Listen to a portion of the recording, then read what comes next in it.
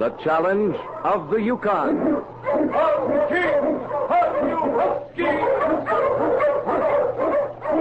The Wonder Dog King, swiftest and strongest of Eskimo lead dogs, blazes the trail through storm and snow for Sergeant Preston as he meets the Challenge of the Yukon.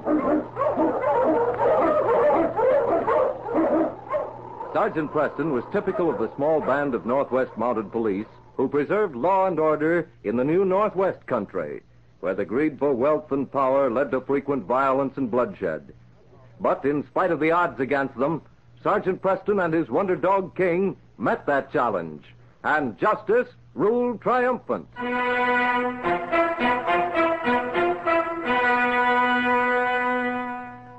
In the small frame building that served as a jail in Fort Munn, Jim Mackenzie had a visitor. When the guard opened the cell door, he thought there was a strange resemblance in the two men. The criminal sitting on the edge of the cot, and the tall, heavy-set prospector who'd asked to see him. It was less than a physical likeness, more a similarity in manner. If the guard wondered about it, he dismissed the thought, though he had reason to remember it later. As soon as he was out of earshot, the two men began talking. How did it happen, Jim? Now tell me about it. It was that Mountie, Preston. If it hadn't been for him and that dog of his, I'd be as free as you are, Pete. So you walked into a Mountie, huh? Walked into him.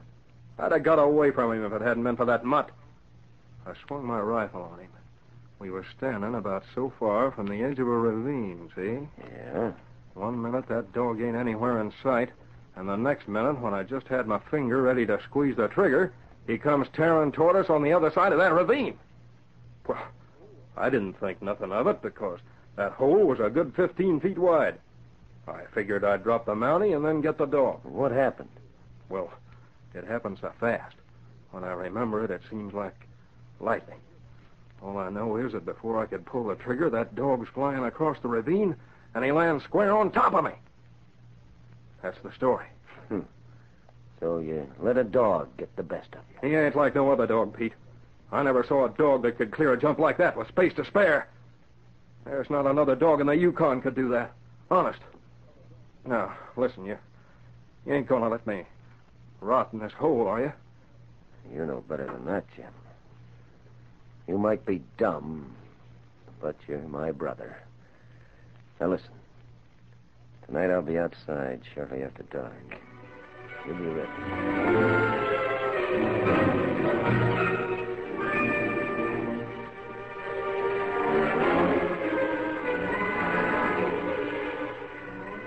2 weeks later, Sergeant Preston sat in Inspector Maynard's office, with King, the great dog, settled on the floor close to his master's feet. Corporal Standish, one of the younger members of the force, sat at the far side of the room, anxiously watching the inspector's face. Sergeant, you remember Jim Mackenzie? King and I both remember Mackenzie, sir. Well, what both of you don't know is that he was visited by his brother while he was jailed in Fort Munn. And they must have planned a break. And Jim Mackenzie was shot trying to escape. His brother got away. I see. But we've got a definite lead on Pete Mackenzie's hideout near Tawagga Lake. Near Tawagga Lake? Right. Now, since I'm especially anxious for Pete to be trapped with the furs, I believe he's hidden somewhere near the lake. I want you two to take him unawares. Well, that sounds like a good idea to me. We can be ready to start immediately. Good. But one thing. Let me caution you about revealing your identities. If he should suspect who you are... I understand, sir. Exactly. It would cost both of you your lives. Well, good luck, gentlemen, and happy hunting.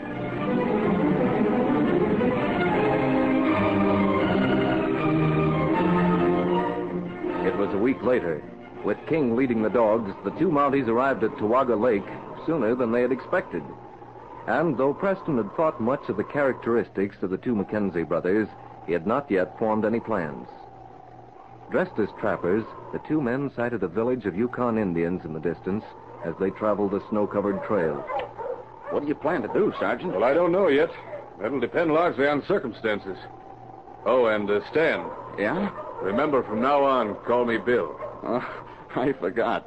I'm so used to saying Sergeant. I'll watch it, though. But what about these Indians?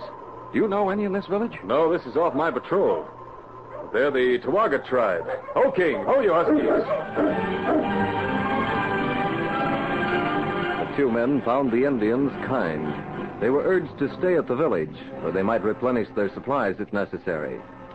As Chief Charlie, his young son, Preston, and Stan discussed the game to be found on the shores of the lake, Preston looked up to see the man he recognized as Pete Mackenzie enter the tent. Howdy, Chief. Oh. Well, Chief Charlie, you seem to have a lot of company. Him trade skin. Indian make heap good deal. I told the chief he drives a hard bargain. What are you doing up this way, stranger? Oh, hunting? Yeah. Game's plentiful, all right. Where you from? Almost any place. Where are you from? Good enough. Just figured I asked you. Early the next morning, Preston set out with a young Indian and Corporal Standish. Fleetfoot had dropped a young lynx, and as the youth stooped low to truss its legs... What is it, boy? Fleetfoot, look out! You got it just in time, Bill. That mother of lynx. You saved my life. Well, I wouldn't have been ready if King hadn't warned me, Fleetfoot. I think we'd better get back to the village now, Stan. I'll carry the carcass back. That bullet hit her right between the eyes.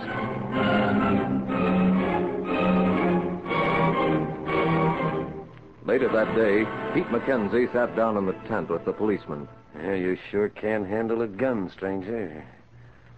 I took a look at that lynx myself. It was a clean shot. Thanks.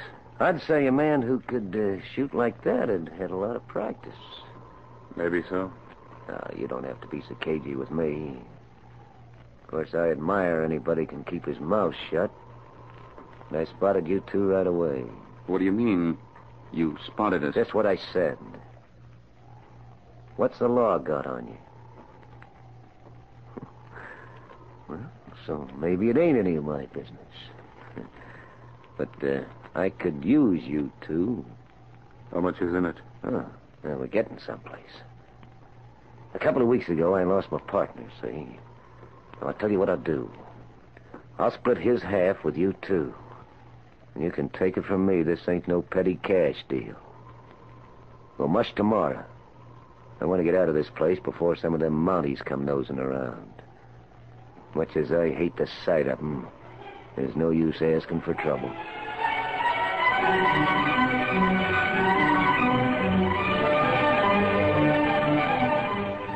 Shortly after daybreak, the two Mounties left the Indian village with Pete Mackenzie. A few hours later, Mackenzie called a halt while he examined a map he carried. To get his bearings, he climbed a slope that ascended in the side of a rise that afforded a jump for skiers. Preston walked with him, the ever-faithful King at his heels. Let's see. Yeah, this is it, all right. I was afraid we might have taken the wrong turn back along the trail. Sure is a good view from here. Well, might as well get going. Look at them mutts fight, will you? Line them up, will you, boy? As King heard Preston's order, he obeyed immediately. Crouching low, he jumped. And as the outlaw watched him, the precision and control of the dog in a perfectly timed leap brought something to life in his mind. He turned on his two companions. Hey, that dog. That was a good 20-foot jump. He made it without batting an eye. Like he was used to jumping. What's the idea of the gun? I should have recognized that pooch. I heard all about him from a man that had good reason to remember him. Now get moving, both of you.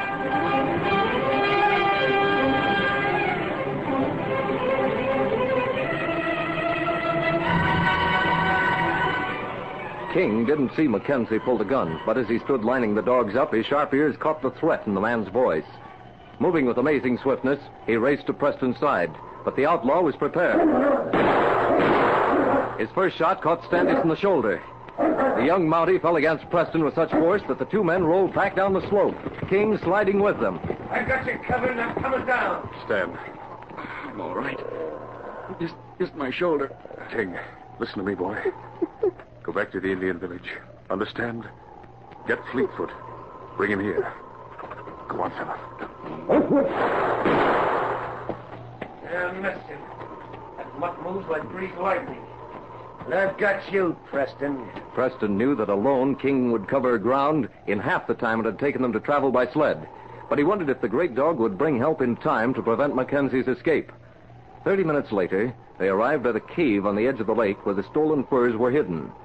The man who faced Preston with a fierce hatred in his eyes forced the Mountie to tie the corporal's hands and feet. Now, I'll tie you up, Sergeant.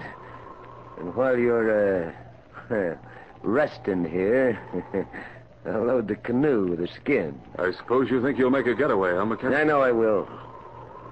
You two won't last long in the cold and will be a slower death than if I was to shoot you.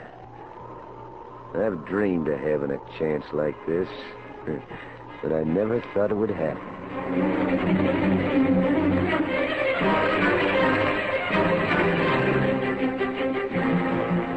As King raced over the trail, running far ahead of the young Indian sled, he strained every muscle in long, powerful strides. He had but one thought. His head throbbed with it. He must reach his master.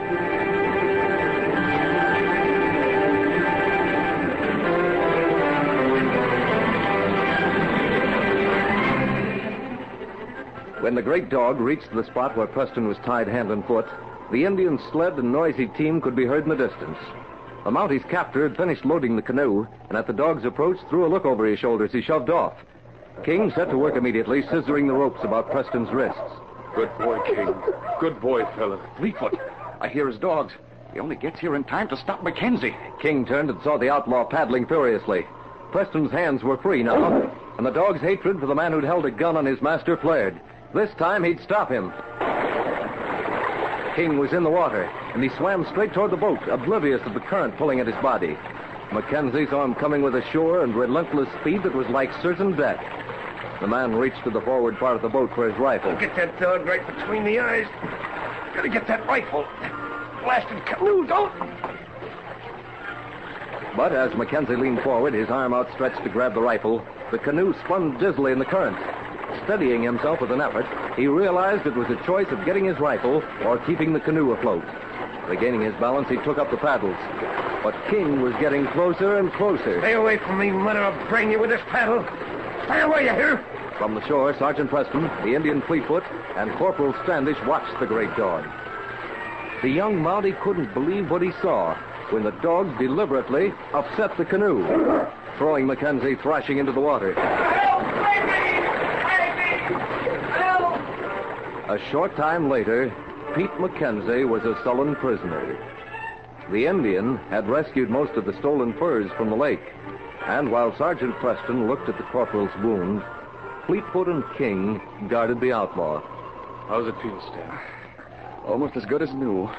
You know, it's strange, Mackenzie. Jim warned you about King.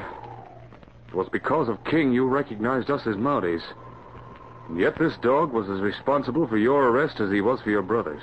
Sergeant, tell me, why did you send King away? After what I've just seen, I think he could have handled Pete. Pete hated King.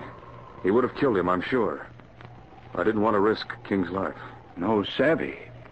You not trapper? Well, in a way we are, Fleetfoot. This is Corporal Standish. I'm Sergeant Preston. And this is King of the Northwest Mounted Police. Yes, fella. Thanks to you, the case is closed.